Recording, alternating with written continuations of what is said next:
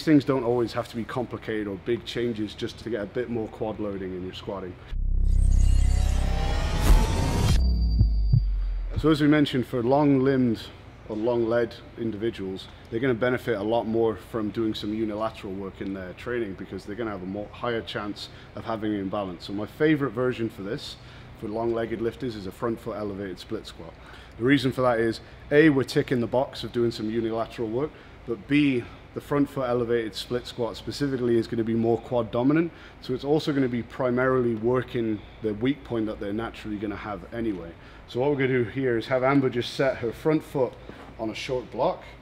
Her front foot is going to be angled very slightly inwards, and likewise then when we're doing this, we also want to see that her knee is pointing very slightly inwards in line with her second and third toe throughout.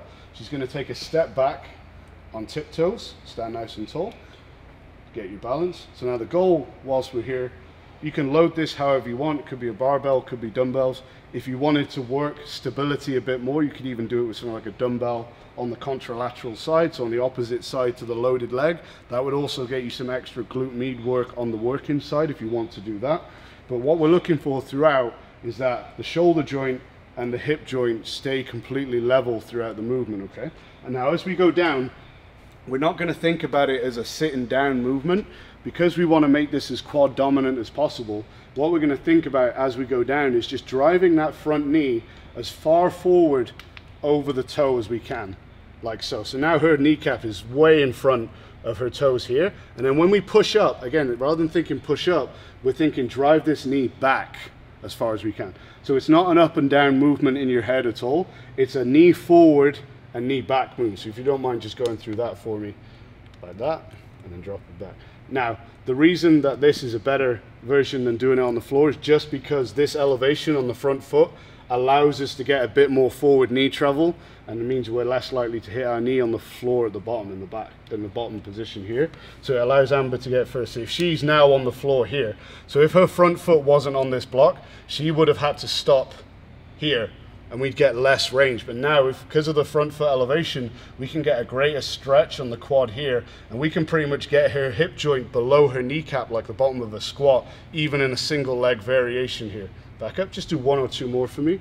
And then the whole time as we're driving up, we want to keep pressure on the toe, especially as we drive that knee back. As soon as we lose any pressure through the toe here pushing up, we're going to lose a lot of quad activation. So again, stretch at the bottom and then drive the knee back to complete the movement. So that is my favorite go-to unilateral exercise for long-legged lifters. You could use other variations, but that one's just really useful because it targets primarily the quad as well.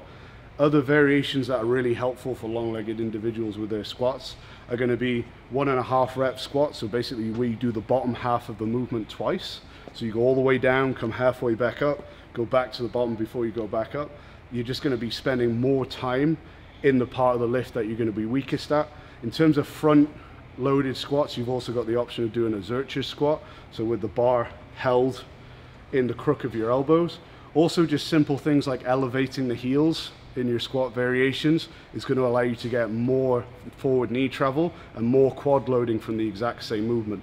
So these things don't always have to be complicated or big changes just to tweak these things to get a bit more quad loading in your squatting.